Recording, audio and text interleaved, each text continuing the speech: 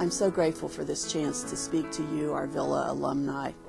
I'm lucky enough to see some of you who live locally out and about at the grocery or at a restaurant or running errands. And I'm really glad when I can see Vila alumni come back to school for their reunions or just to stop by or bringing their own children for open house. And I was especially happy at our centennial celebration several years ago when even some of our boarding students were able to return. It's just great to see everyone as we remember our days here at Vila. Having been at Vila since my own days as a student, then as a dorm mother and principal, and now as a teacher, I've seen Vila change in so many wonderful ways and keep moving forward.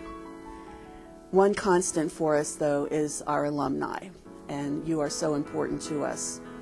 And today I'm here to ask you to support our annual appeal.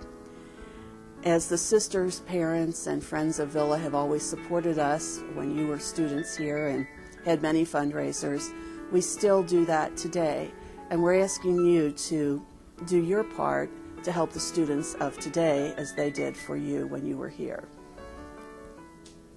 Vila does remain the same in its goals and programs, trying to have the best in academics and activities in a caring Benedictine community.